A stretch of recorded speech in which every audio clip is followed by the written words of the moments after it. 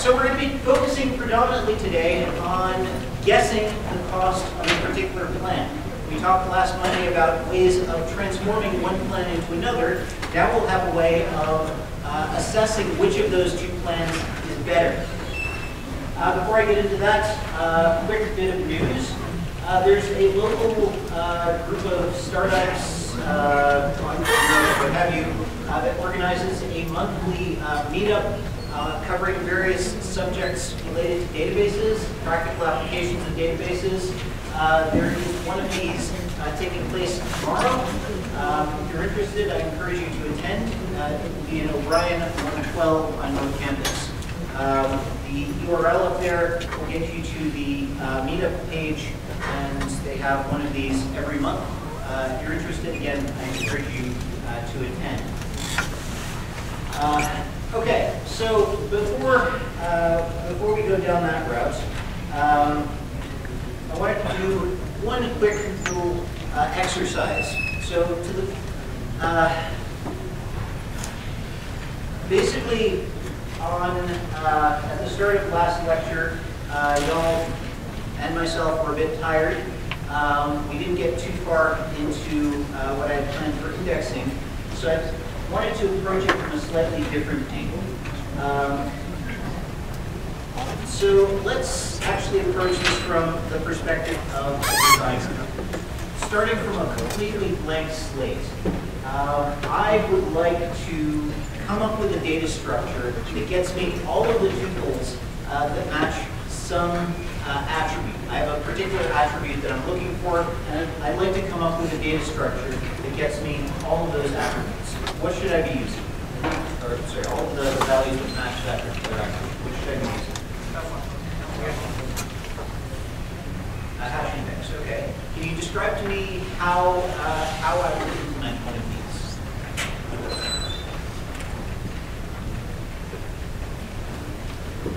So what is the hash index built around? The primary. Okay, but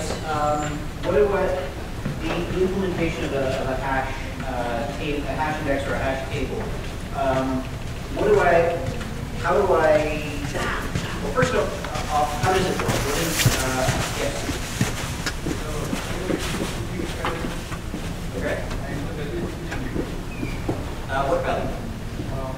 If we are using a hash map, so the key would be the attribute, the value would be the computer. Okay, so I've got a key and I've got a value. How do I actually,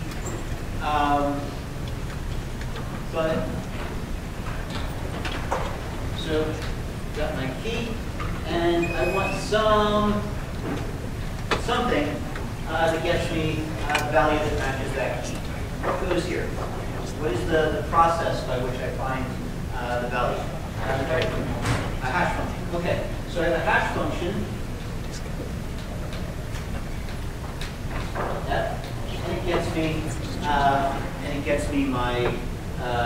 gets me something. What do I do with this hash function?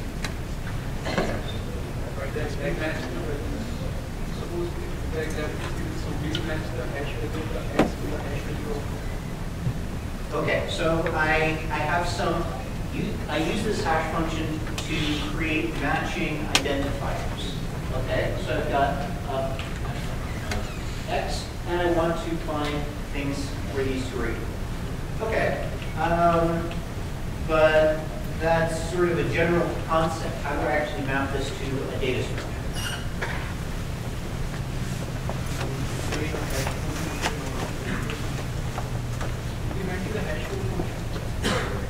Okay, so this gives me a number. How do I use that number? Yes? Okay, so I've got an array of a bunch of values, and the hash function tells me which of those values corresponds to a particular key. Okay, great. So I have a nice little data structure here. I give it a key of any size, anything can go in the key. The hash function maps it down to an array index. Okay. Now what happens if that array doesn't fit on my machine? Or alternatively, if it doesn't fit in main memory?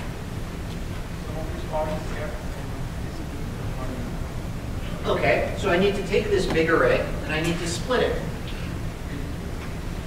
Okay, so I can take it, I can split it, and how do I figure out which page a particular value is going to be stored in?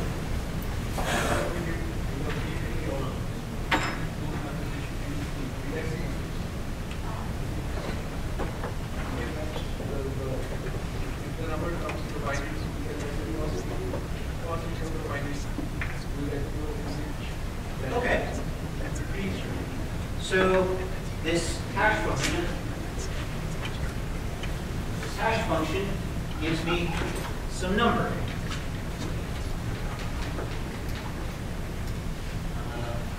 And we can use the first couple of bits of it to find the correct page, and then we can use the remaining bits to find out the index within the page. Great.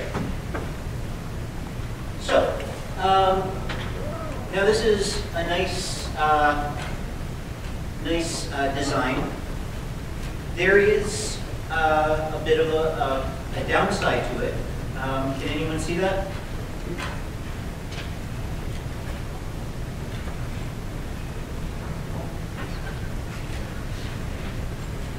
Is this number unique for every single different key that we have? Yeah. So we can get the same hash value for two different keys.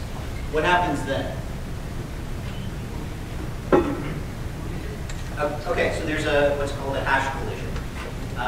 And that means we have two different values that belong at the same index. What can we do about that?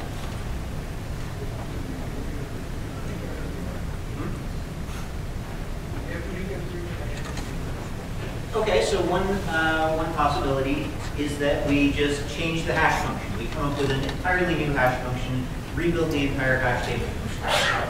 Okay. Any other options? Yes? Maintain a list. What do you mean by that?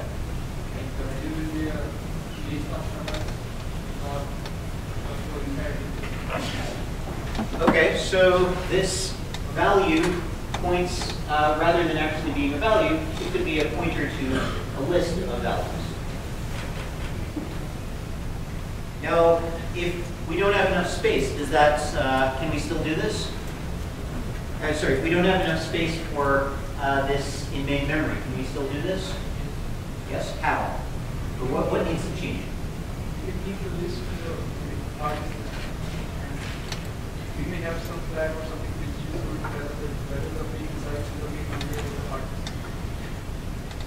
memory. Okay, so we have some flag that tells us whether this page is in memory. If it, okay.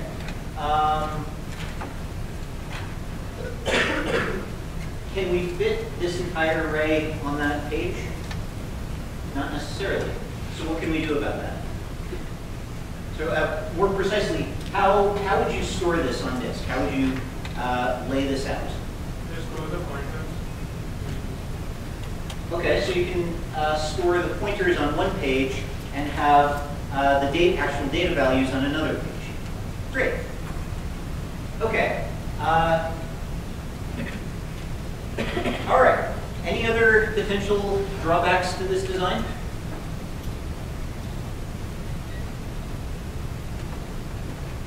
So what happens if we want to keep adding data values to this?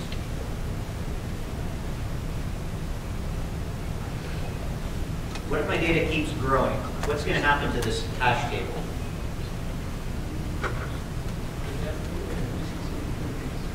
Okay, so these lists are going to get bigger and bigger and bigger until the hash function isn't really doing much for us. This array is a fixed size. In this example, we're only using 6 bits. So how many entries? 2 to the 6th, or okay. So we only have 32 different buckets, and these lists are going to get bigger and bigger. So what's our lookup time going to be if we have 10 pages worth of data in this? You had the right answer, just speak up. Linear time in the depth, and how deep is the list?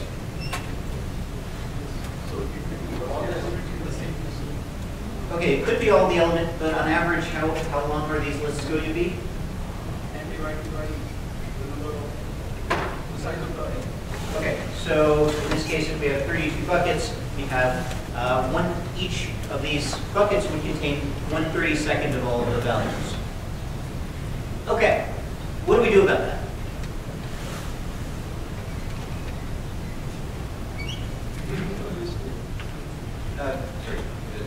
We have a double hash function instead of this. So first we get the partition, we get a value, we put one more hash function on that and get the position of the exact position of the file.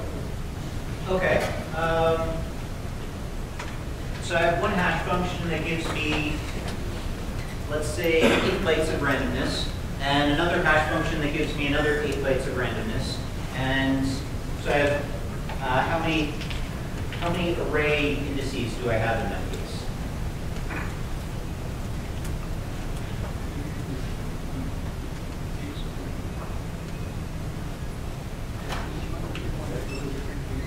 So two. How many pages? Let's start out with that. How many pages do I have?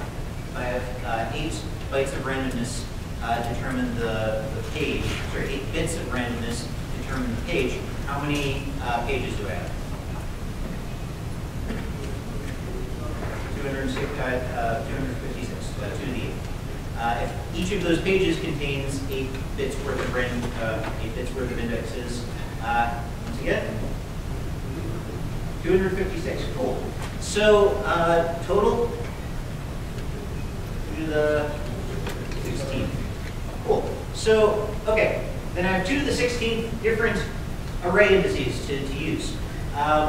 But what happens if I get 2 to the 100th data values? That's a lot. It's actually, oh, okay, that's a lot. But what happens if I get 2 to the 64th, which is quite recent? You increase the, what do you mean by increasing the level of the hash function?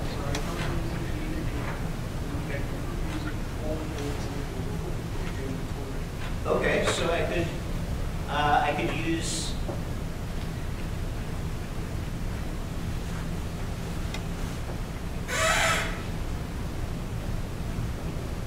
I think you're onto something, but but I'm not quite parsing precisely what that is. Could you explain? Right now, we use the for determining the position of a 16 value. Okay. So now I'm saying that we can use 4 levels, and in each level we determine the location of from the 4 digits. Okay, so you've got one page of indexes, and then that page of indexes points to another page of indexes, and this page points to a set of values. That would allow you. Okay, so how do you transition between these different approaches? So I have all of my values are sitting here. Now I want to. Now this hash page becomes full. What do I do? You have to split it. And how would you do that? Based on, suppose there are 8 groups, Okay. and you have all the possible combinations. So in the most significant, there are zeros, then you can one, there are 1, 2. Okay, so you can take this, all of the data values that you have in this, and if I'm understanding you correctly, please correct me if I'm not. If I'm understanding you correctly, you're saying that we essentially build an index over each of these values and use that index index to replace this page. So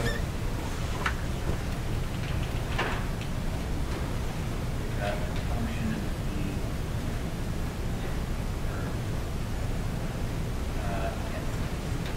one, function two. So we iterate over all of these values and then generate new data, new page with all of the values that map to that particular tool.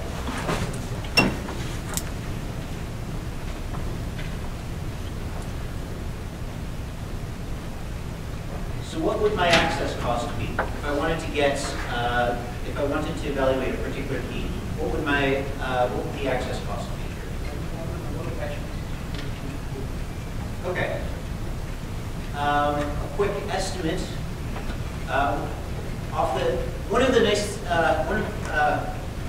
One thing that it is very good to be able to do is make some quick, rough estimates about the performance of a given algorithm or data structure. So for this this particular data structure, how deep could I estimate that it would that the index would normally go?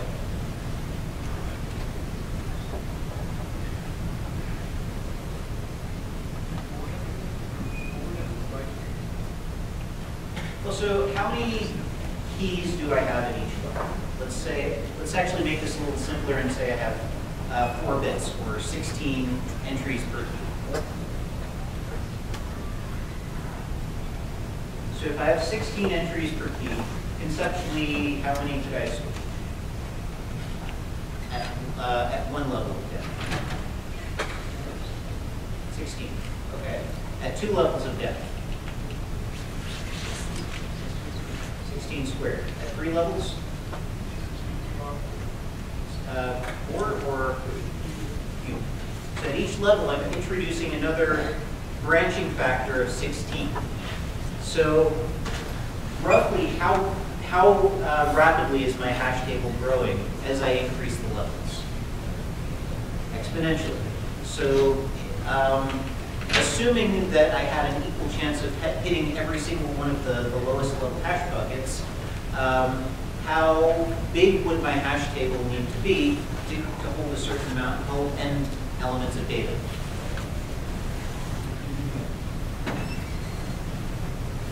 Where are you getting that?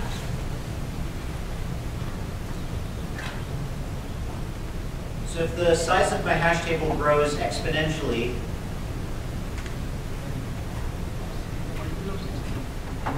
it grows exponentially in multiples of 16. So how big, if I wanted to hold n values, how many levels of depth would I need? Well, again, cool. So how many, roughly, how many levels would I need? Cool. Okay, so great job. You guys designed a data structure, one that is actually not in the book. Good on you. This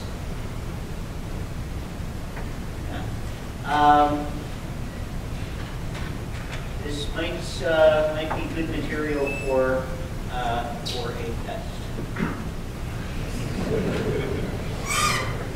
All right, cool. So the rest of this lecture, I'm going to be doing this a little bit open-endedly, kind of like this. Rather than try and focus you down a specific path, I'd like to get you guys thinking about how and why a particular design decision is made. And I'm going to try and do this in such a way that you guys, essentially you guys are going to design a cost-based optimizer. So let me preface this with a little introduction.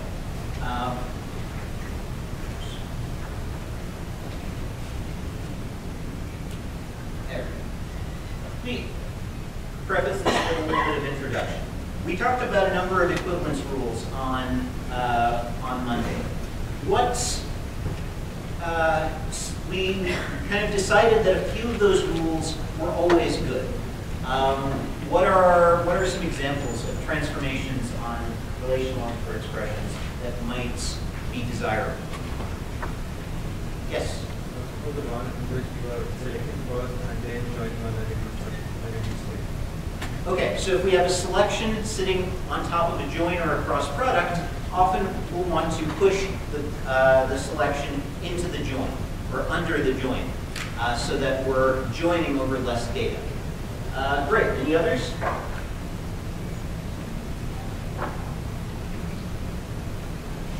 So if I have a cross product sitting somewhere, what might I want to do with it?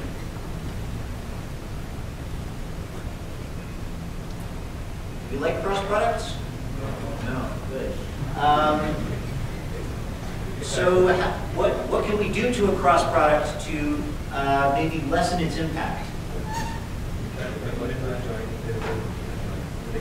Great, so if there's a selection condition sitting somewhere near it, we might be able to take that cross product and turn it into a join. So there's a couple of these rules. What about file scan operators? Anything we can do with those? Maybe not necessarily always, but is there anything we can do with a file scan operator?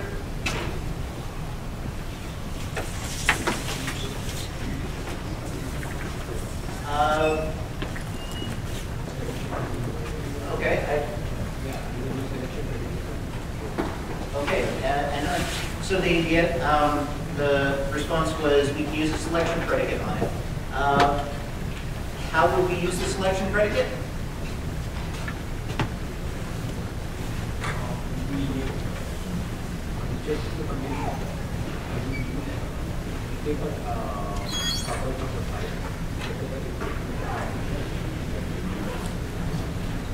Okay, so we only take those tuples that match the condition. How would we get at that?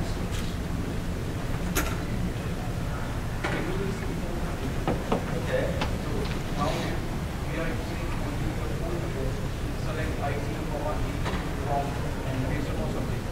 So if the table contains 100 different columns, and we know that we have to use 4 or 5 of those columns. So we can only select those columns.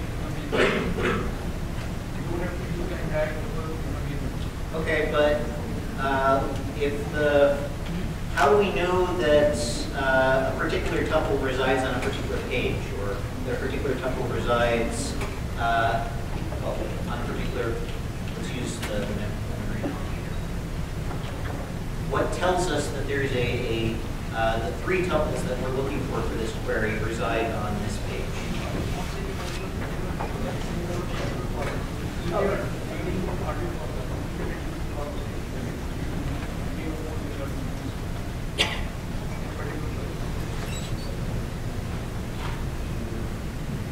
Okay, so you can potentially combine a projection operator with a file scan operator. I like that. I would like to finish discussing the selection case first, but remind me if I move on to something else before getting back to that, because I want to hit that. Okay, so selection. How do we take? I'm looking for a very simple answer here.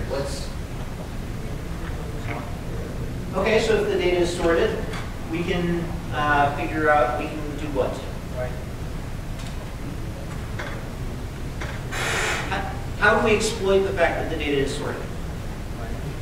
Binary search. Okay, so we can use a binary search. What if, are there any other organizational techniques that we can use?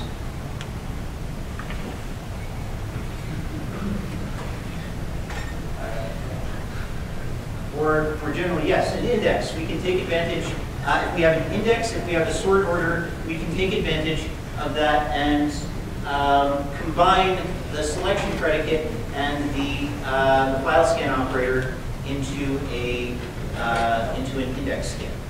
Now, projection. How might we take advantage of projection?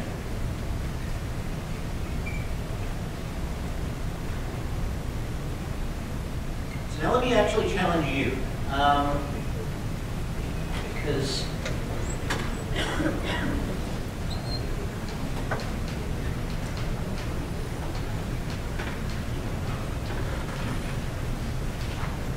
say my page looks kind of like this. I've got a bunch of tuples.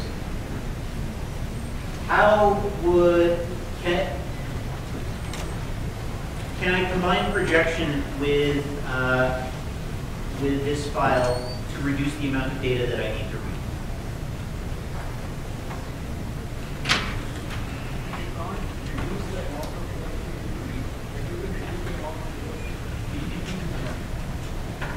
I see. So as I'm scanning, I don't necessarily need to, I can immediately drop as part of the file scan. Okay, that's really nice optimization. There's one case where it really pays off.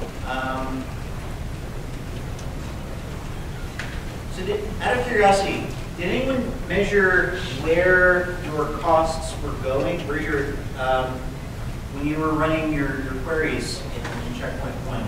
Did anyone do any sort of optimization? Sorry, any sort of measurement of which operators were taking how much time? Okay, so cross product was taking a lot. Any other operators that were aggregate? Okay, so the aggregate was taking up a lot of time. IO. And what specifically about? So.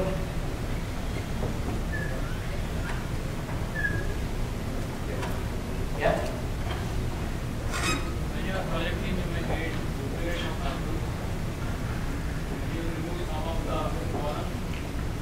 Okay, so you can push the distinct operator even earlier in the path to get rid of more data.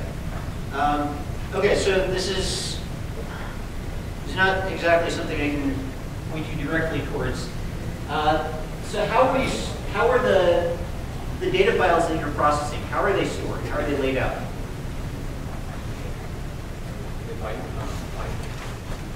Pipe delimited. What? So what's delimited by pipes? Columns, but how are the columns stored? As a string. So one of the more expensive things that goes into reading a CSV file or pipe separated, pipe delimited file is the cost of turning a string into a data value.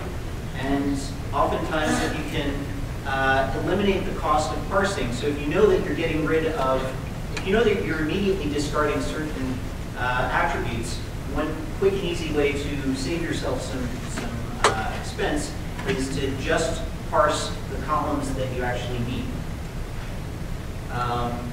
One way to get a little bit of extra performance. Okay. So there's actually one. I like your observation that that projection can be combined in. We're going to get back to this later on in the term, but one thing to think about, to keep in the back of your minds, that layout doesn't work for projection. That kind of layout doesn't necessarily work too well for projection. But there are actually data layouts that do work well for pushing projection in. Something to keep in the back of your minds, because it will come up back. Yes? There are drawbacks at one side. If we cannot push the projection if there is a group by. Imagine I project some value and the unique values are gone. Then my group by will happen on the non-unique values. So that is one scenario, and the other scenario is if there is a join on top of there is a join, and if I push the projection below the join, and the join is accessing elements which are not in the projection, then that would be a problem. Okay, so two things there. Thing number one is what happens when you project away rows that are relevant for an aggregate. I'll respond to that by apologizing. I've been a little bit lax in my terminology, and I've been switching back and forth between set projection and bag projection. With set projection, pushing it into that operator isn't going to do anything. And with bag projection, you wouldn't be doing the distinct. So that hopefully addresses that concern. The second one was that you might be projecting away attributes that are irrelevant. So if I have my query looks like that. If this goes to something, and then I have this, do you agree that it is correct to combine these two?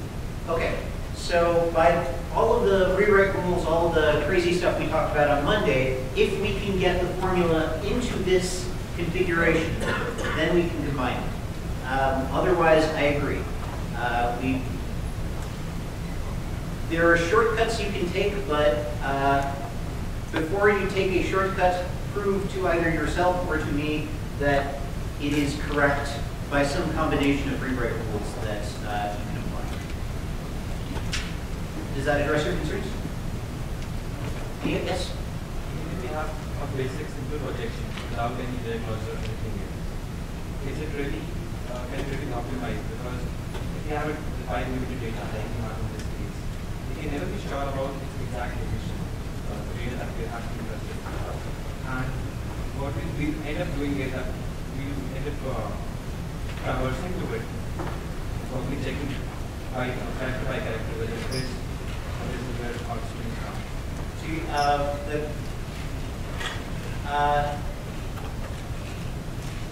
you are completely correct.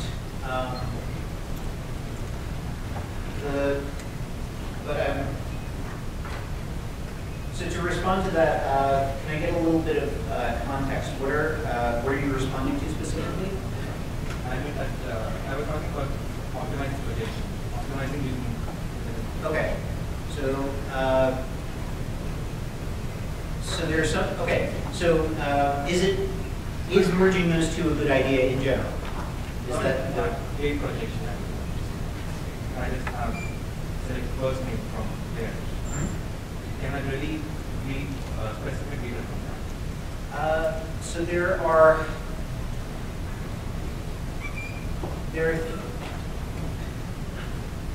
one benefit that has been, one major benefit that has so far been proposed, and that's that the amount of data that you're passing between operators goes down. Two major benefits. One, that the amount of data that you're passing between operators goes down. The second being that if you know that you're going to discard certain columns, then work you might want to do post-processing. Once you've already read, you potentially already need to read in all of the records. But if after you've read in all of the records, if you still then need to parse out columns 3, 4, and 5, and you don't care about 1, 2, 6, or 7, especially if you're working with CSV files, and if any of you end up working with MapReduce or any of these NoSQL database systems, this is incredibly important for that, because parsing in those columns, just converting a string to an integer or a string to a date, that takes a considerable amount of computation. And if you can, and because it happens so often, because it happens once on every couple of bytes over a multi-gigabyte data file, shaving off that little bit of computation is going to help you a lot. Can I really just read one column out of it? Because from what I understand, it always refer to it being like one line at a time.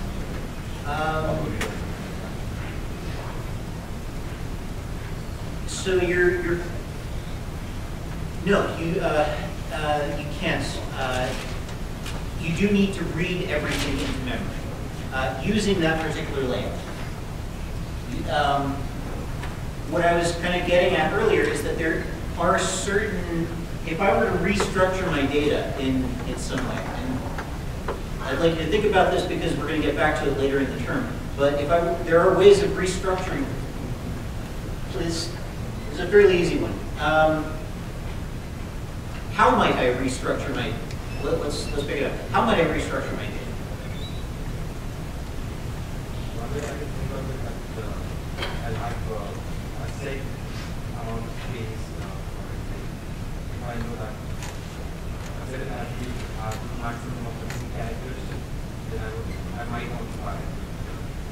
Okay, so I can say that this is 15 characters, this is 15 characters, this is 15 characters. So I know the whole thing is 45 characters. So if I want to read out the second attribute, I'd go 15 characters, read one, go another 45 characters, read one, keep doing that. Does this save me any I/O costs?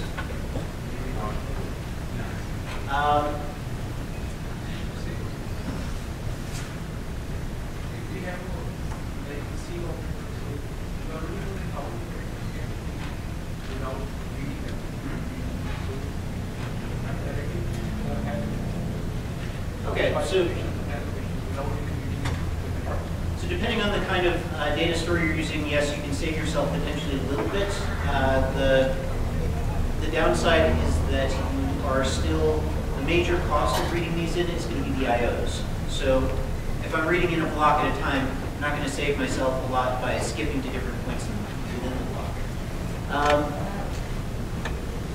Yes? Provided analysis is important and then where would we store it analyzer and in substrate?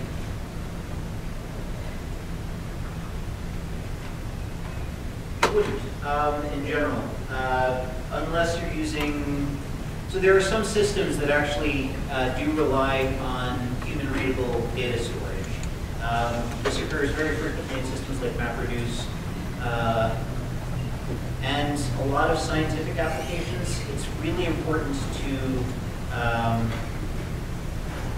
I've worked with a number of scientists, and I've had colleagues who've worked very extensively creating scientific analysis tools.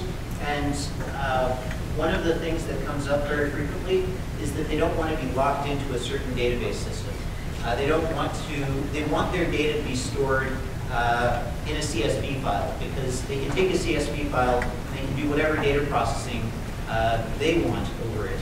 And if you provide them with a new tool, you're the one who has to adapt to their standards, not the other way around. So that's an example of an analytics case where you would be reading these streams. So without spending too much more time on this, one thing to think about is that what I'm doing here is grouping all of the data by row. Do I need, what if I grouped everything by column?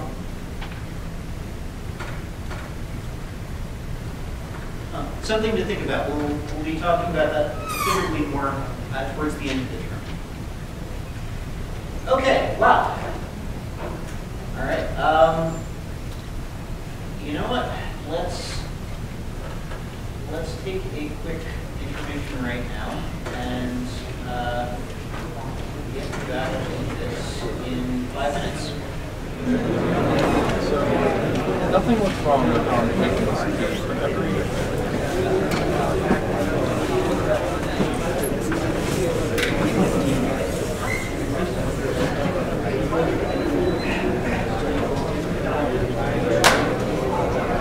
Alrighty.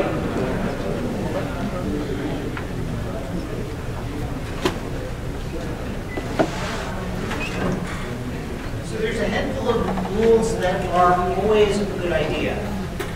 Can anyone name an example of a rule that is potentially not always a good idea, or sometimes a good idea?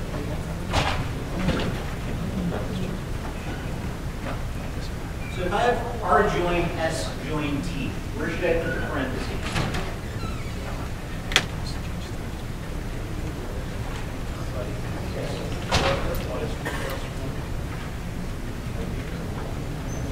Okay, which of those is the smallest? Okay, you're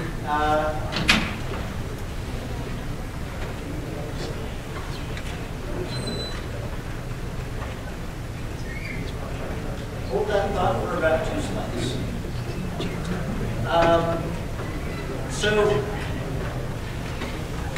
there are a couple of you're correct, by the way.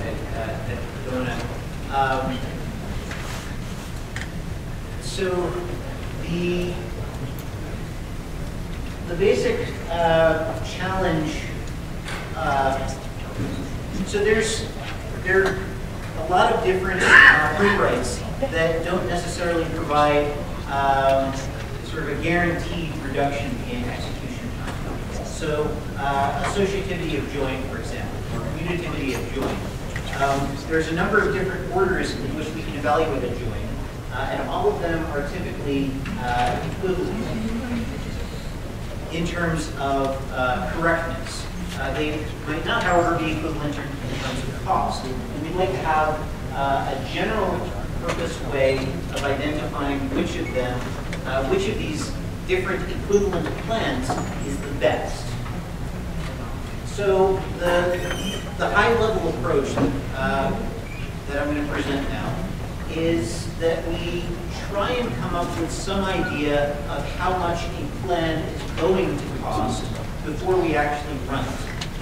Now, the cost estimation is, at best, a bit of an inexact science. Anyone who's watched Progress Bar go, well, can sometimes be imprecise. So,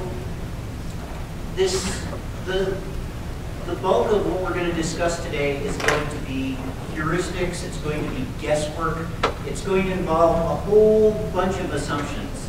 And then over the next day or two, the next class or two, we're going to try and clean up some of those assumptions and simplify them, make them a little more, a little less assumption and a little more well-designed heuristic. So I just want to put that out there, that what we're talking about right now is going to be basically very, very high level, very guesswork, very 15 minutes, 6 days, 30 seconds.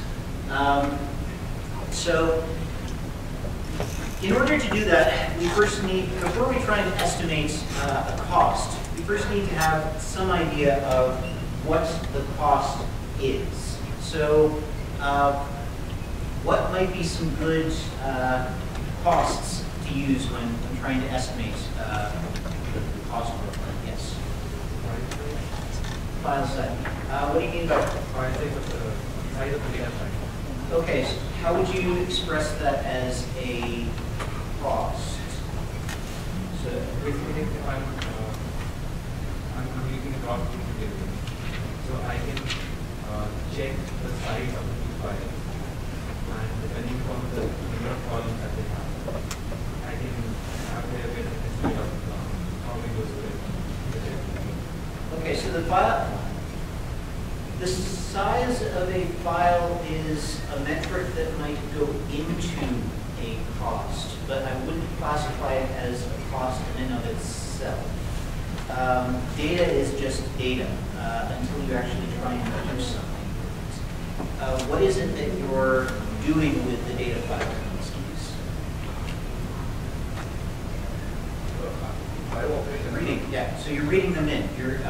The cost in this case, you're right. The size of the file contributes, but one particular metric that we might want to use in that case is the cost of taking the file and reading it into memory. Any other costs? Number of columns. Once again, that's a property of the data. How would that translate into something that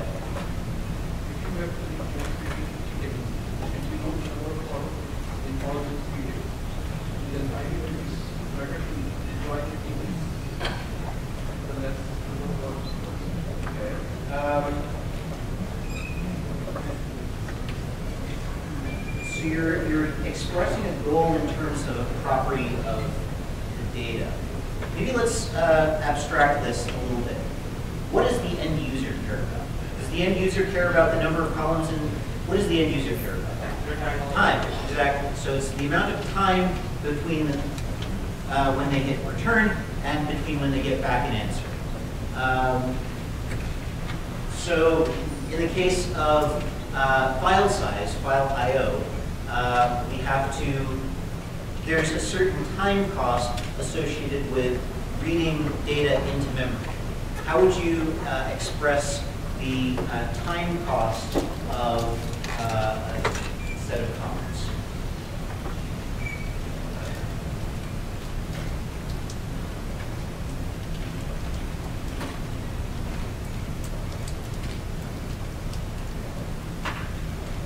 The time required to read that one column into one columns, reading one by one that would be the. So there's some computation cost associated with each column. Okay. Yes? Okay, so there's some computational cost associated with, in both, generalizing a little bit from what both of you are saying, there's some computational cost associated with processing one column worth of data.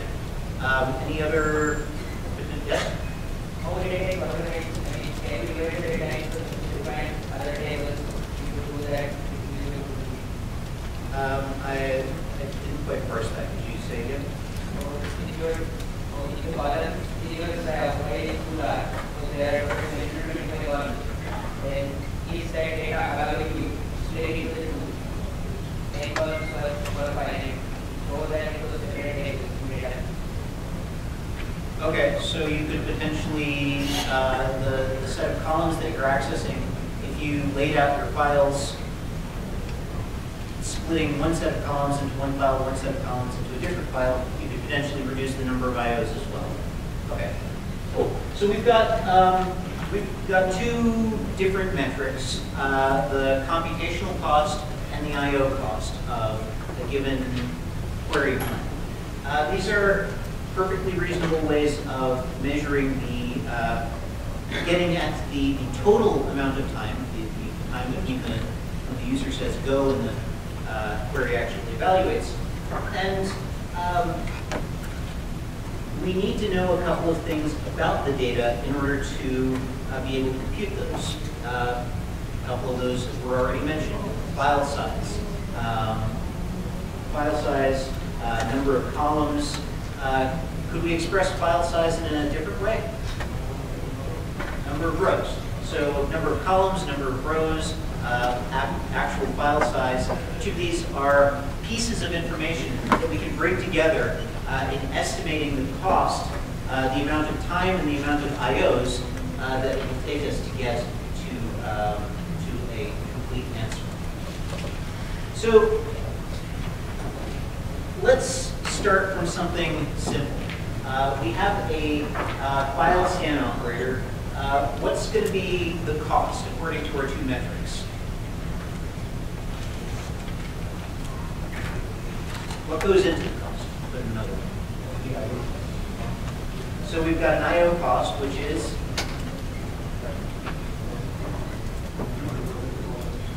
well, if we're reading the entire file in,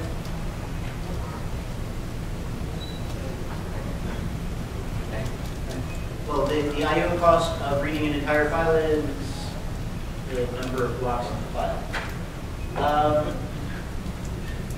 What about, so there's also going to be some computation cost associated with that. And that computation cost is going to be proportional to, you guys just said it, number of columns and number of rows. Okay. So we produce, we can estimate the cost of just that one file scan.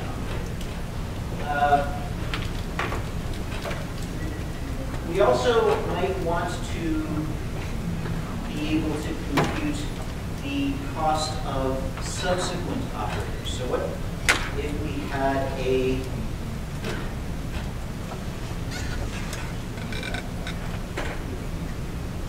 okay.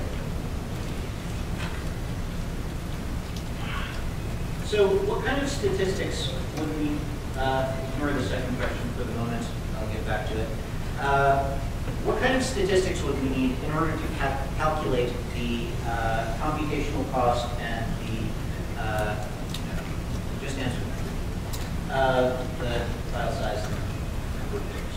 What about an index? So what would the cost be of an index scan in terms of number of IOs and number of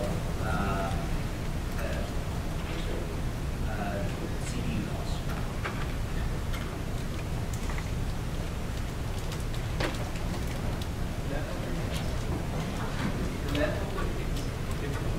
It depends. It depends on which kind of index we're using. So what about a B-tree index? If I was looking up, let's say, a single data value with a B-tree index, I have the B-tree. Okay. And that is, well, again, cool. So the cost of an index scan depends on what kind of index, what else does it depend on?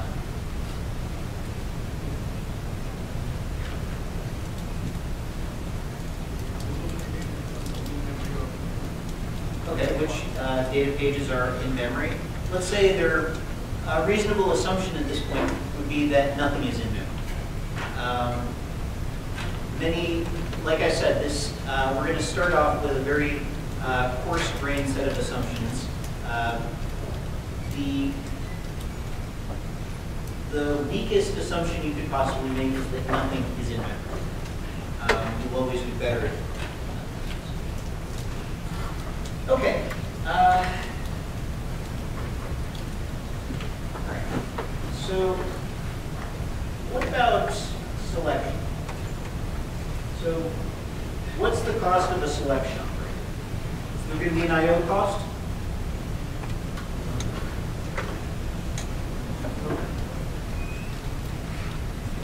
No. Why?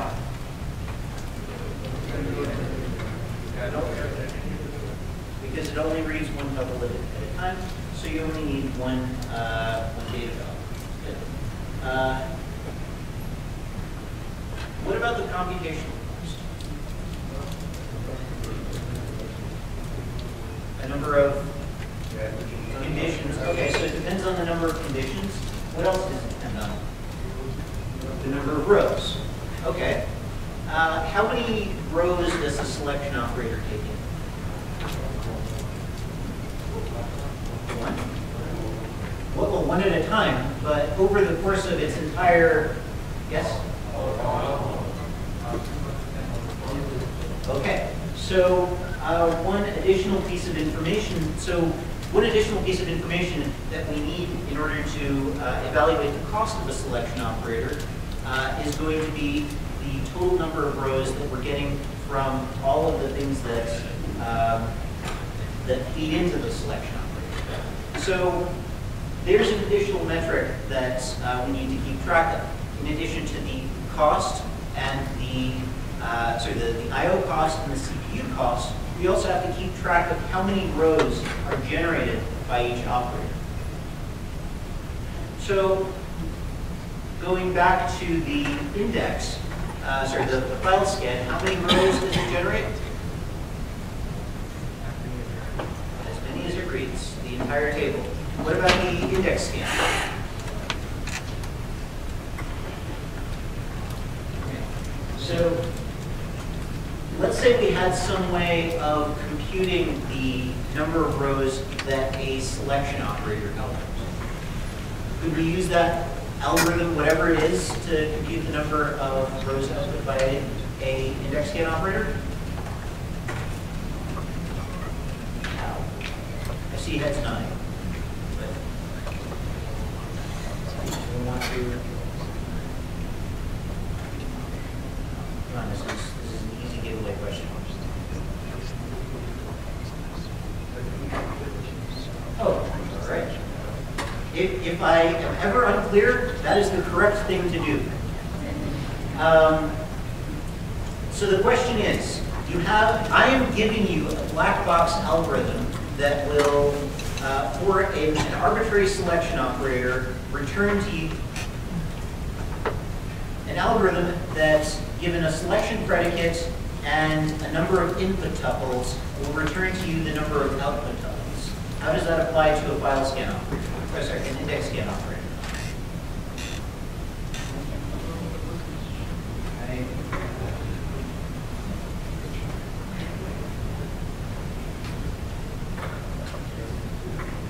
giving you a function which takes in a constraint, condition, and a number of tuples, and it produces a number of tuples for a selection operator.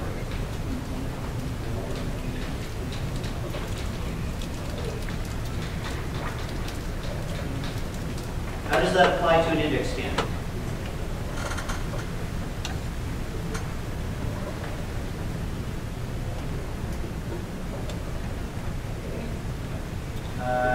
This is not. So what is a index scan? What would an index scan operator correspond to? I'm hearing the correct answer from somewhere in the center. An index scan is. So okay.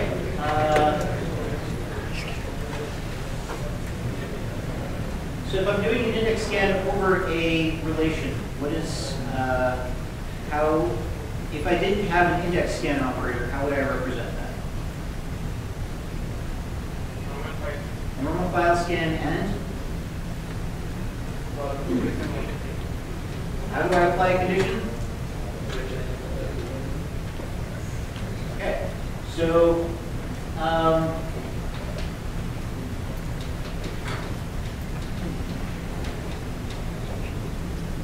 okay, so if I have an index,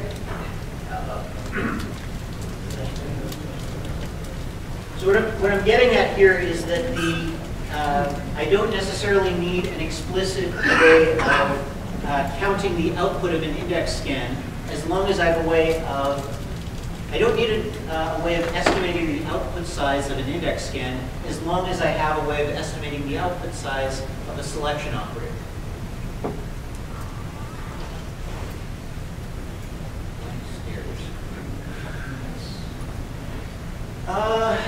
Okay. Is there? I'm not entirely sure. I'm skipping over something. I'm not. So, show of hands. Who gets that an index scan is basically a selection operator applied to a file scan? Okay.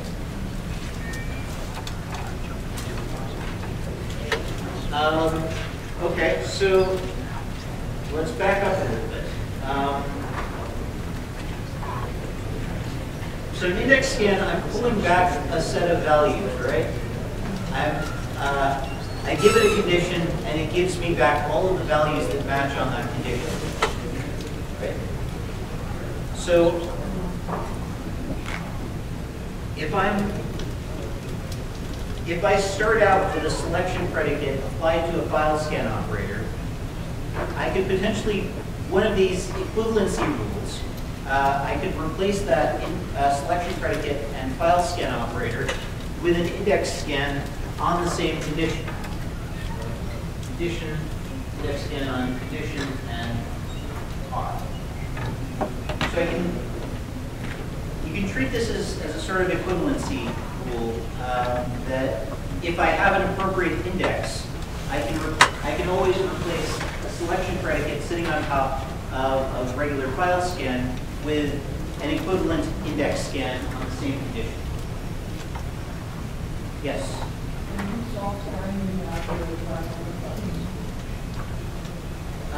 Well, the required set, all of the tuples that match the condition. Exactly. Okay. Yeah, so an index. Okay, maybe the index scan is just an index lookup. This is, here's a condition. I have an index on this relation. Give me all of the values that match that index. It's basically this. So, okay. So really what I'm trying to get at here is that it's really important to be able to estimate the cost of a selection operator. And yes? What if I had two elements? What do you mean two levels? Two relations. Oh, two relations. Can you convey the full query? Oh yeah, so when you are applying index operator, you mean that you have already sorted on that particular column so that you can reduce the number of tuples you are going to read. That's what our idea is. So that you are replace selection and selection operator with index operator.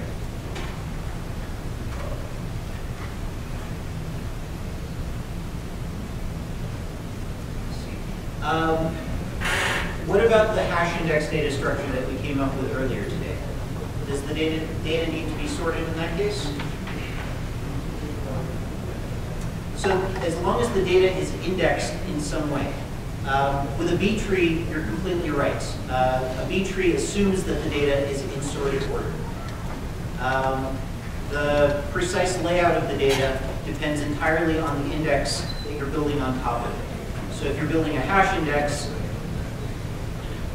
it doesn't need to be sorted. If you're building a B tree index, it does need to be sorted. All of this is, a regular file scan operator reads me all of the tuples in a file, but I could potentially combine that with a selection predicate like we discussed on Monday and get better performance by using an index. And all an index scan operator is, I'm sorry for not properly defining my terms here. An index scan operator is just an index lookup. It's using an index to find a set of tuples that match a specific criteria. And the goal here is to be able to estimate the number of tuples that are produced by an index scan operator. So, all right, hopping the stack a little bit. We've mentioned that it's important to be able to compute not just the I/O cost and the CPU cost of a given operator. We want to be able to determine the number of tuples produced by that operator as well. So,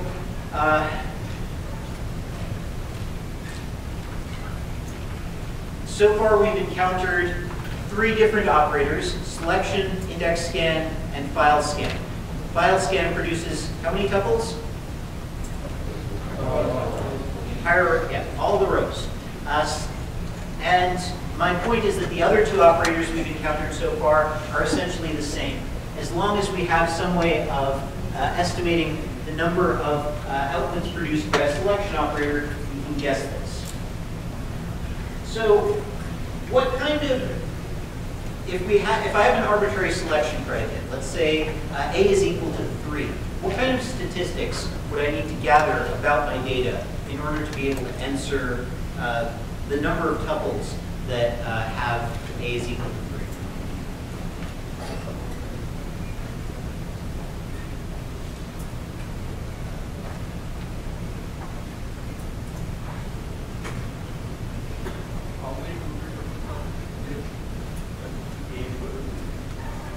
How many tuples have A is equal?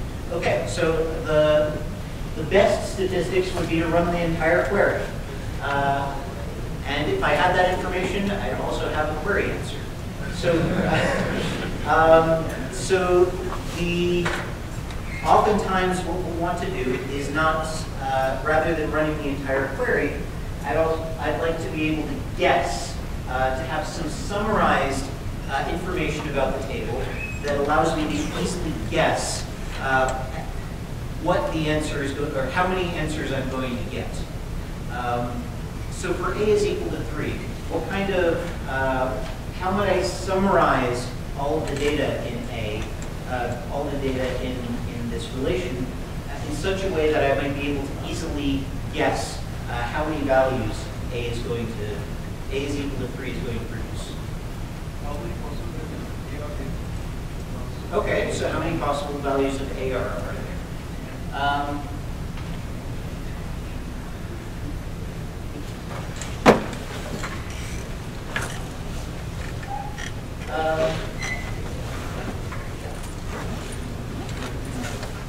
Okay, so how would I use that?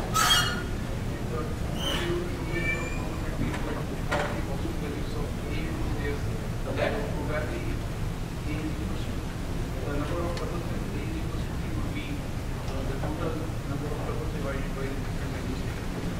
Okay, so I can make an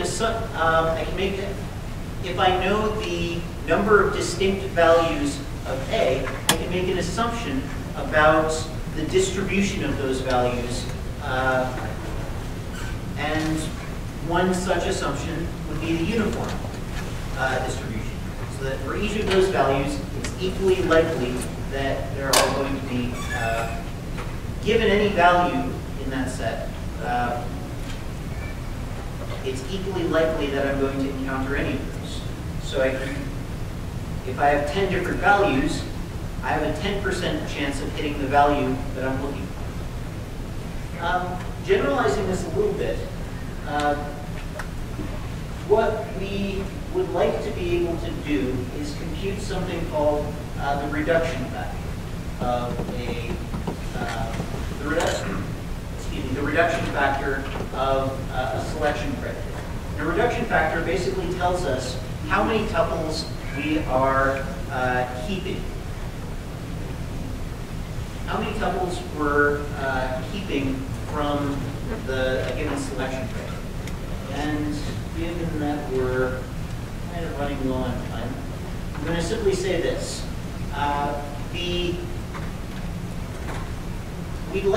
What we'd like to do, and we'll start on this on Monday, is go from an arbitrary Boolean formula, something really messy like this, and be able to estimate precisely, given certain assumptions about the distribution of data, we'd like to be able to estimate how many tuples are going to pass this particular selection criteria. So with that, I'm going to push that off until next Monday. Are there any questions? All right, well, in that case, see you on Monday. Reminder, project 2.